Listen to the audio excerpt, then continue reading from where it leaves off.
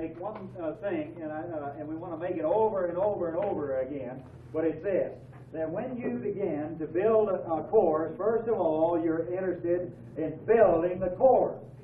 You're not interested in the problem of the lecture, the problem of the seminar, the conversation, your spirit problem, or anything else, so to speak. You're interested in getting that course built. And RS1, first of all, is a course, period. And I appreciate what some of you were saying of pushing back against this. The rational structure, the rational structure, the rational structure, the context, and other things pertaining to this. But first of all, that rational structure is what is constructed for the course. And some of you have come away from the course falling flat on your face, you know, and the course sort of came off, and you wondered, well, maybe I really did pretty well after all. You know? Well, in the midst of all the ups and downs of your emotions, probably what brought you off was the structure of that course, period. It carries you. If you want to put it this way, the structure is what you're after getting into their guts. You're not after getting this or that or this or that, first of all. You're not after getting God or the Son or the Spirit. You're after that whole thing in the midst of their being.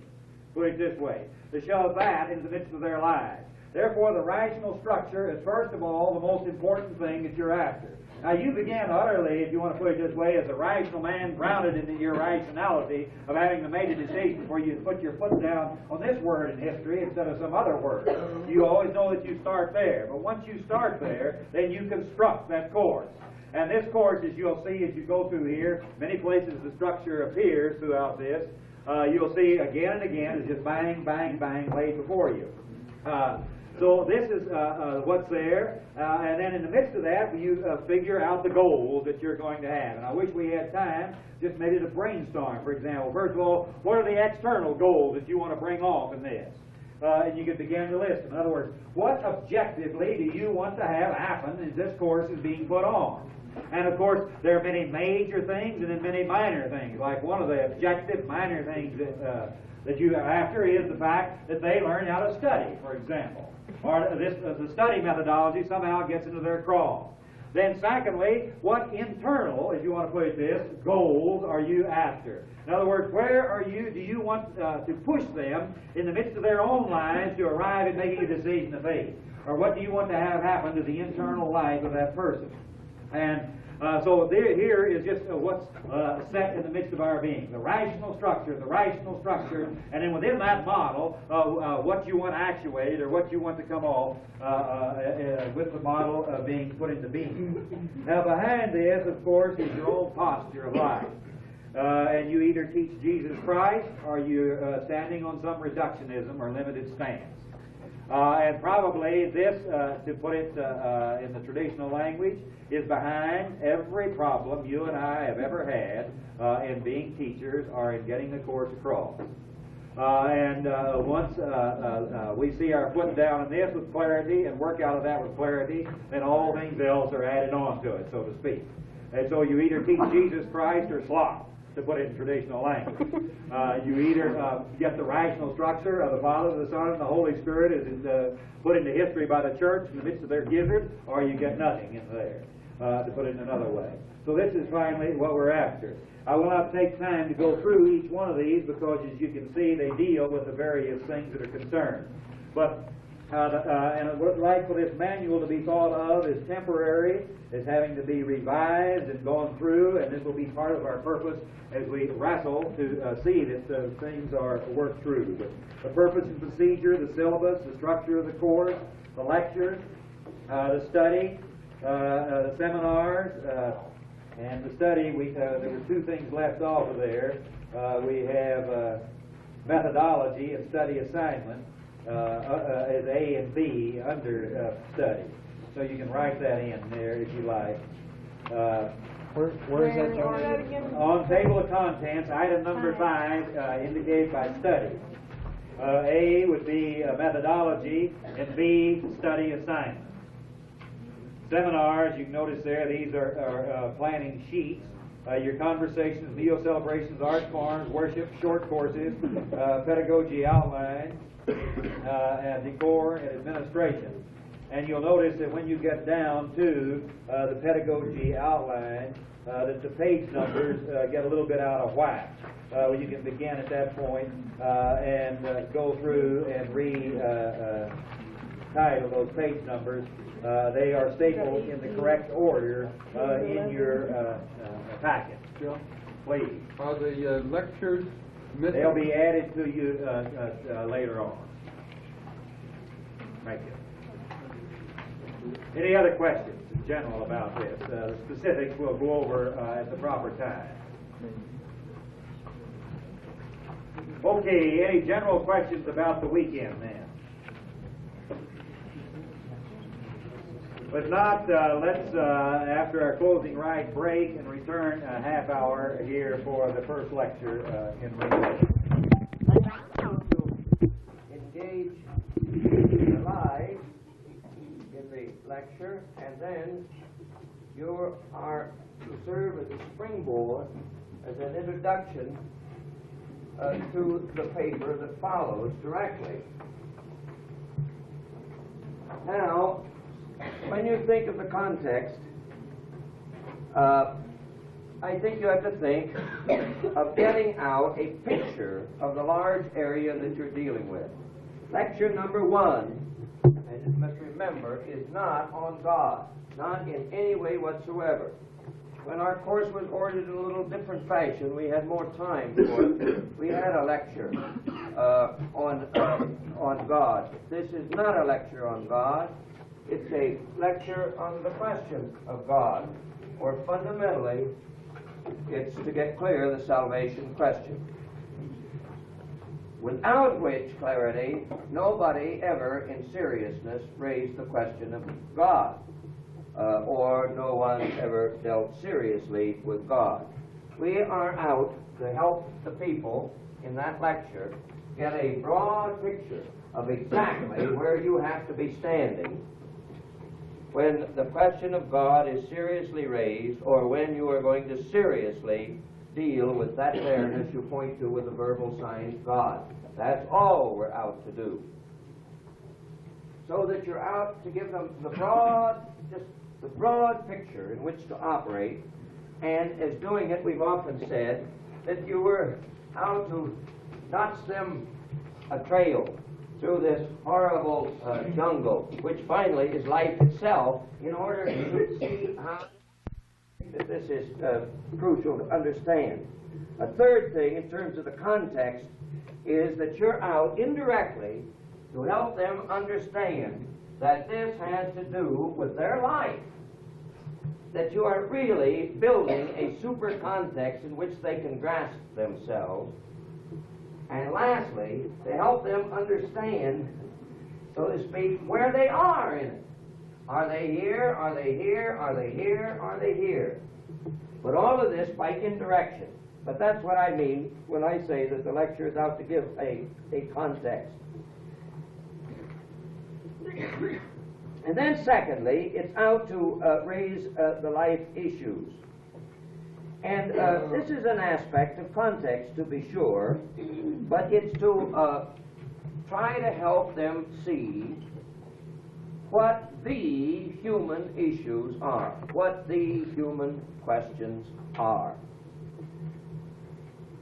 And indirectly, help them grasp that it has to do inseparably with the externalities of life and the internalities of life. One of the insights that built this lecture came out of the Jacob story. And out of that story, a formulation something like this was formed. When the external situation becomes crisis, disclosing the interior crisis within a person, forcing one to ask the question of life and issuing in a radical revolution, there is God. Now, they've got to grasp this, and this is fantastically difficult, and I'll speak more of it in a moment. Well, it's not very important. all it was saying is that in the Jacob story, there was an external going onness that threw Jacob into interior crisis that drove him up against having to make a decision of who he was, which issued in a radical transformation. And it's, of course, a fantastic story. And if you, in my opinion, if you want to know where you ought to go to get some depth in this lecture, I would recommend that you take that story to pieces, piece by piece. For when you do, you'll find that really the whole God lecture, the question of God lecture, comes out of that great Jacob story. And then for them to understand, and this is in direction also, that the universal and the particular cannot be separated. That the universal and the particular here cannot be separated. That your broad picture here about life, finally, is their concrete situation in every life situation. For instance, you'll be dealing in this lecture with a broad sweep of Western civilization, how it's come to an end, and how upon those ashes a new world is coming into being. And while you're doing that, you're talking about the most intimate, minute detail of their own existence.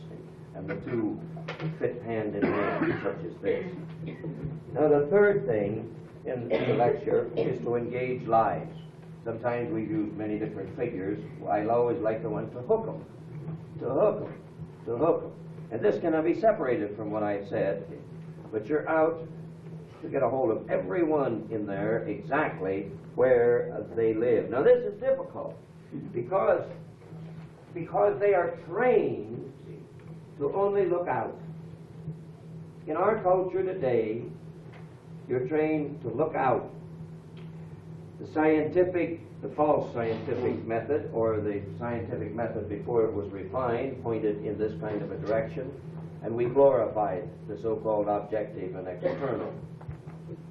And theologizing up to this moment has conditioned them to simply look out here, where you finally have propositional statements that you can talk about, sit down and have a conversation and disagree about. What I'm trying to say is that sometimes people in the group, when you're teaching, some say, I disagree with you. Hell, I never know what to say, because we haven't got anything to disagree about. So this is right, exactly. But as long as you're oriented out here toward an external body of belief, yeah, hell, then you've got to talk and disagree. After you finish, it doesn't do any good. I mean, it's a waste of time. But if that's your orientation, you have to do it. This is difficult to enable one to begin to look down in themselves, or to understand that living is not a matter of ideas about living. This is extremely difficult to accomplish. And then you have to enable them to know what they already know. Now, this is why when they say, I don't agree with you, that you're shocked, because hell, there ain't anything to disagree about. What you've done for them is disclosed, and they know it, their own interior life. If they're going to be disagreement, they're going to be disagreeing with themselves. For what you're not presenting up here in this lecture is any external philosophy or theology about which people can agree or disagree. And if that's what you're doing, you're not giving this lecture. You're dealing with Harry's inner life. And when you finish, he hasn't got you on his hands. He may have you on his back. But what he's got on his hands is his own life, if you've given the lecture. And that's why you don't give one good damn what his life is. You're out to deliver it into his own hands. And, of course, this is extremely difficult to do. And then, thirdly, what I mean by engaging their lives is that you have to begin to sense, first of all, the illusions of the total group. That's the only way you can begin. You have to know as quickly as you can something about them as a group. For instance, if they come out of the Bible Belt, you need to sense that right away. If you're going to get a hold of their illusions and not your own, or the ones you imagine you have or pretend that you have, you work with a group, and then you work as quickly as you can with certain individuals in it. And you can spot one or two rather quickly as to where their problems exist. And that begins it's almost a chain effect, as I experience it, to begin to get you then an actual feel after the individuals within the group. I didn't get that said very well, but your first sensitivity is what in the hell do you have on your hands as a body out here? You don't know, you don't see anybody at first. You just see this mass out here. And then you begin, and it always, at least for me, begins with an individual. Here, and here, and here, or here, or here. And when you spot one of them where they are, I sense you begin to get a chain reaction until, as you move toward, and I'll show you in this first lecture, when you move down to the end of what I call part one, where you're dealing with how they're going to deal with the problem of contingency or identity, you ought to begin to get a feel after who you're working with. And one way that you begin to sense it by the time you get down here as to whether or not these are naive people where you have to push, or whether they're lucid as hell, and therefore you skip on to the next place where you're going to drill, and drill with a kind of depth. And then another way in which hooking takes place, and for me it's sort of a backward twist, and you have to work with this, is that you don't simply hook a person when you take, say, a hammer, and I want to come back to that. No, you got a hammer. I mean, you've got to have your knife on his gizzard. But you also have to communicate to him that this is the human situation, or that every other ass around here is in his trap, or you haven't really got a hold of this man. I wonder if I got that clear. And including yourself, there are... we used to speak of this a great deal. There are techniques in which a teacher operates when he's dealing in this area. One is he keeps everybody at an arm's length. Everybody at an arm's length. And if he knows what he's doing, very frequently he's going, and perhaps in almost every lecture, he's going to get the people to laugh at him as a cripple. For instance, when you start out a lecture, my wife is the wrath of God. Mark you're making yourself the villain there. And you've got to be sure. This is an aside. I've heard that some of ours use our spouse in a way that's derogatory, in which they come out the villain and you come out the hero. If that ever happens, cut it thin. Never again. Never again. You've got to work it out so that you're the SOB in it, no matter how you approach it. But you have to allow them to laugh at you. You have to, even sometimes directly, not go into a kind of a confession. I do not mean expose yourself to them as the crummy, corny character that before the Lord you know damn well you are as a teacher. But if you do not keep the distance, you cannot do that. If you get mixed up with trying to get people to like you here, you cannot make use of yourself in that kind of a fashion. Now the last one, it is an introduction to the papers. And some of this will come out even a little bit clearer, at least for me, later. This lecture that we give must always have the element of review. You know, the first one has very little to do there, but it reviews forward. It ought to project the whole course, so to speak. And in this, it serves the papers. It reviews backwards, certainly. And then, what I mean primarily, however, in relation to the paper, this has to point these people very clearly to the paper. That's why the God lecture ought to end up with some kind of a statement. Like, the question of God is only raised when one is thrown to the edge of their own existence. I don't mean you actually use those words, see? But it has to intellectually throw them.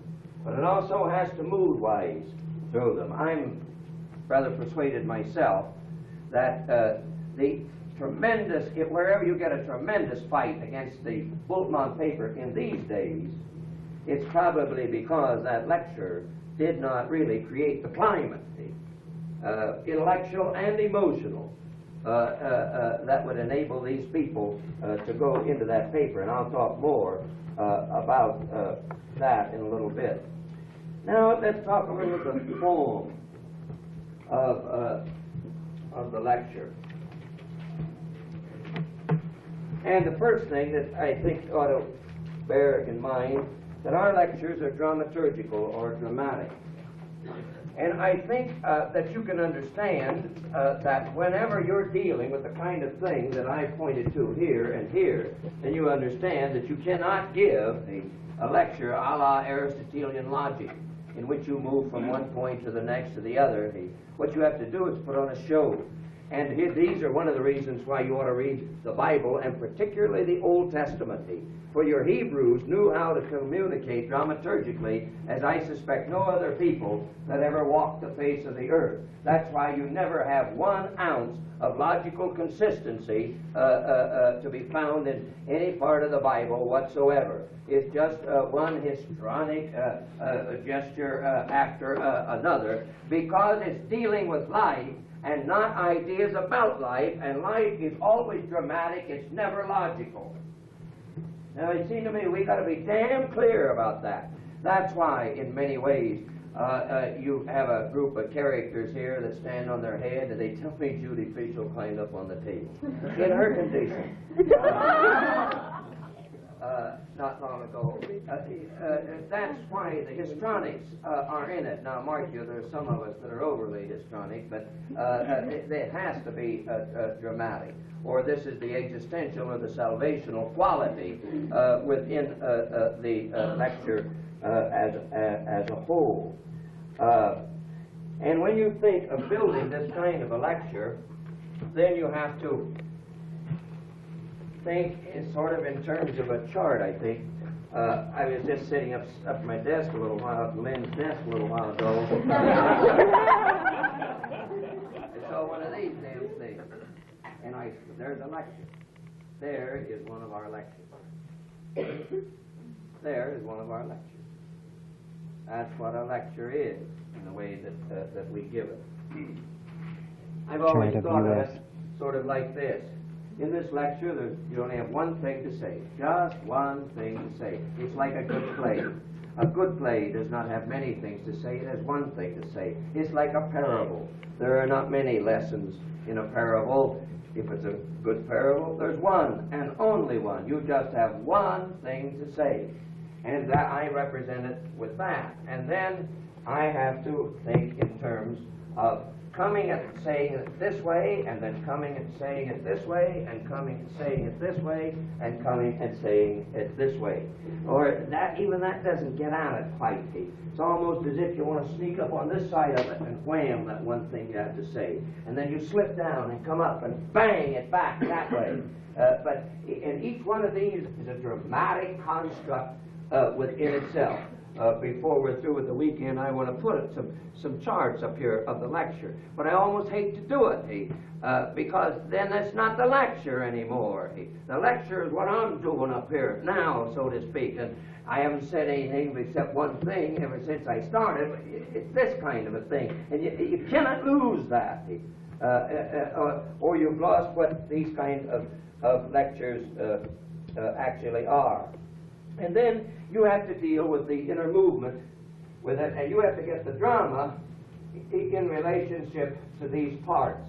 Now, if you understand our art form conversation method, then you'll understand that our lectures are but nothing but a form of our movie conversations and our conversations on Guernica and the philosophy that is behind those kind of conversations, in which when the lecture is given, it's seen as a whole, and I have to think backwards as the man who's giving it rather than one who's hearing it to get a hold of. But it's a whole. And then it's made up of parts, each one of which is a very dramatic entity in itself. But it's not saying anything but this. And another dramatic construct. And yet these have movement, and I'll come back to talk more about the movement in a moment. These are related to one another. So your picture is here's your whole with the parts all related to the whole and all related to each other part. This is the kind of an artistic construct that you're attempting to build in these kind of lectures. And then I think it's important that that you understand that therefore you leave them hanging. golly, when we first started years ago, when the church, you think it's dead now. You ought to have really known it 20 years ago or more. When they're just wooden. They had the universe wrapped up in external ideas, and that's the way it was, just period. And when you blasted away at that, many of the criticisms we got is that at the end of our lectures or courses, we left people hanging and didn't give them a new world to live in. And you even get a little of that much now, but it doesn't come as blast, just little old trickles come out, because there are not many of these characters, praise God, that are left. But and one thing they could not understand, that no play is a good play that finally wraps up an issue. What it does is to stick a life issue into your gut. See, those of you've got problems on what in the hell was being said in that heavyweight play we do. What is that? What's the name of it? Requiem for a heavyweight. It doesn't finally tell you the answer to life. We used to use an illustration about the Gospel of Mark, that there isn't any conclusion to it. It's as if the man wrote the thing and then threw it in the lap of the reader with the words, now you've got a decision to make. And a good play lays out a crucial area of existence, but finally it leaves that guy out in the audience with his guts on his hands, about which he has to make a decision. And very obviously that our lectures are evangelistic, but not in some damn narrowistic 19th century sense, but in the human sense, that whenever you deal with human lives, you're out, seriously, authentically, you're out to bring about a kind of a decision. And every one of our lectures have got to leave them hanging. That is, confront them with a decision about their own lives. And I think that this is simply a crucial part of this. The next thing in this is actually building the model. And we'll have some experiences of this, but with this. But I want to give you an abstraction a little bit here anyway. We have a little way in which, when we have to go out and give a series of lectures at, we call it on the circuit, which has been just more than valuable. We make a drill like this. I used to always do it on the airplane as I was going along. And however many squares you have in it, you begin to put in these squares what you know.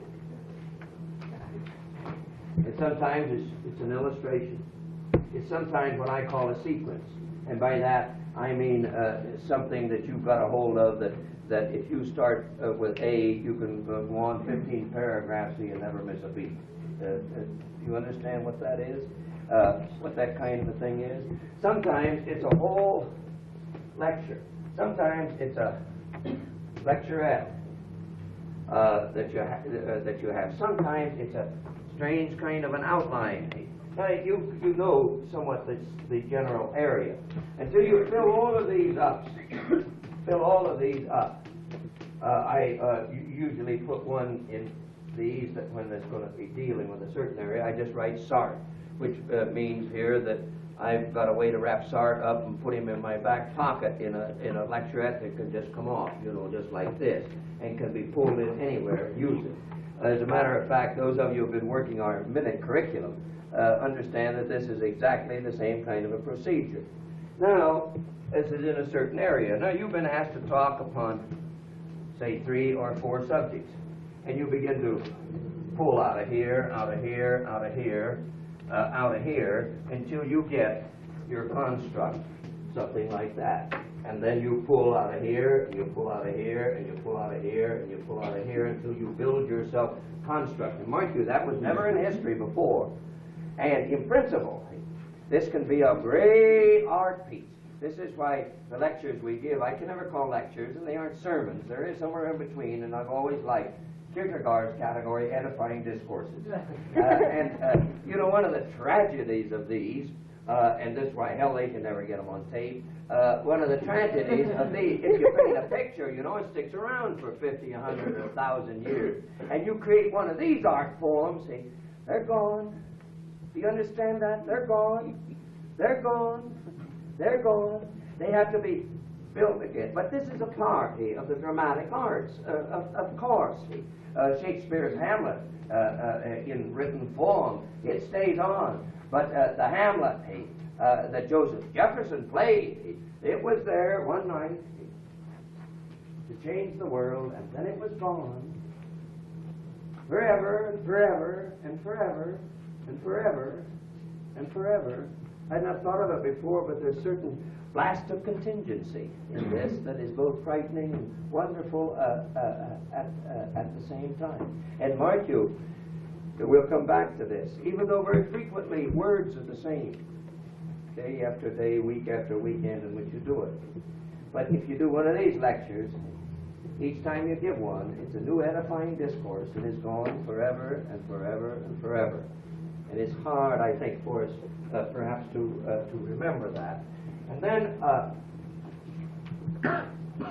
the way I like to think of the lectures being formed, and we work here instead of the abstract number 5 when we're dealing with the practical, or the abstract number 3 when we're dealing with the theoretical, with the abstract number 4 we use when we're dealing with the dramaturgical. Some of you people who like to fool with numbers work on that a little bit.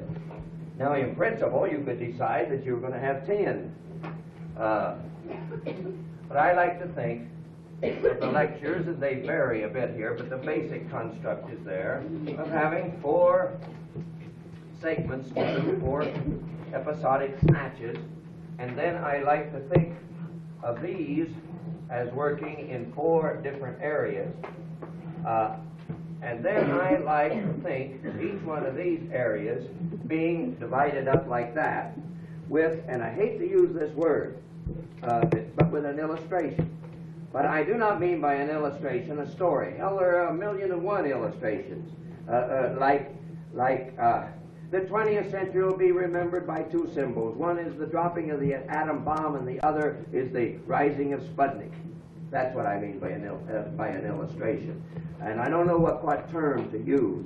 Or it could be a white hot ball of fire.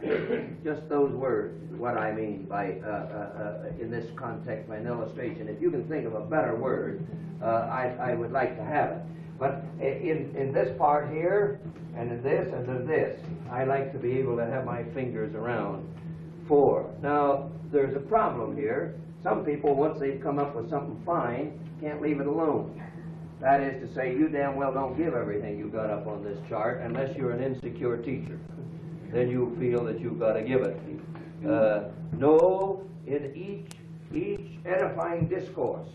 This is why if you go into lecture without brooding, unless the circumstances demand it, you're just a fool, that's all, and you're on the downgrade as a teacher. You can just bet you're on the downgrade of a teacher. You've got to have brooding time, and that brooding time is reformulating your art form. This is why I feel it's so crucial that if you haven't been in a group and you're coming in as a visiting lecturer, that you get as much information out of your colleagues as possible as to who in the hell those people are, what's happened up to this time, what needs to be done, what was done wrong before, and out of that stuff you create your edifying discourse. But you've got the stuff here. And what I meant by, a little while ago telling you how sometimes that the group of us around here build lectures out, I mean that same kind of thing, that here in the area of the question of God, you have yourself a body of material, in this case rather highly organized, but when you pull this off into this is not your art form is what you do up there, that edifying discourse that you build and then goes out of history. And therefore this kind of a model, it seems to me, is crucial. And those of you who are not on top of any lecture, you're not on top of it because you haven't done this. You do this, and I tell you, you're going to sweat like hell to get those boxes filled up through there. But you do it, yes, Robert? That's your palate. Hang on. That's pretty good. I hadn't thought of that. And by the way, any of you break in because I'm not going anywhere in particular. That's a good figure here to use. These four, would they correspond, for instance, to the four sections of the God lecture chart?